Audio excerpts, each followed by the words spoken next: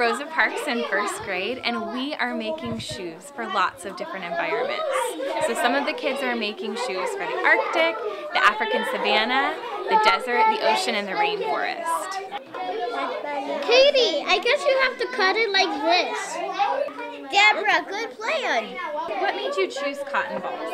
Because we need cotton balls for the inside to make, like, if they're walking for a long time, their feet won't get like tired and sweaty and have all those blisters on their foot. So we needed to like make them feel comfortable.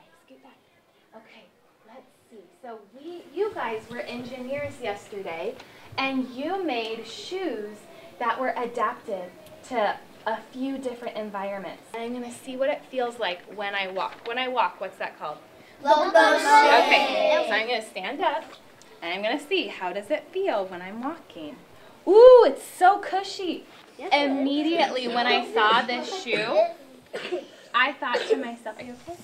I thought to myself, this shoe looks like an animal that we studied in the African savanna. If you know what animal this shoe looks like, raise your hand. Deborah, what animal does this shoe look like? A giraffe.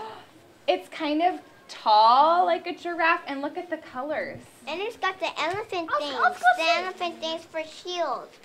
Can you, you mean on the cushions that elephants have on the bottoms of their feet?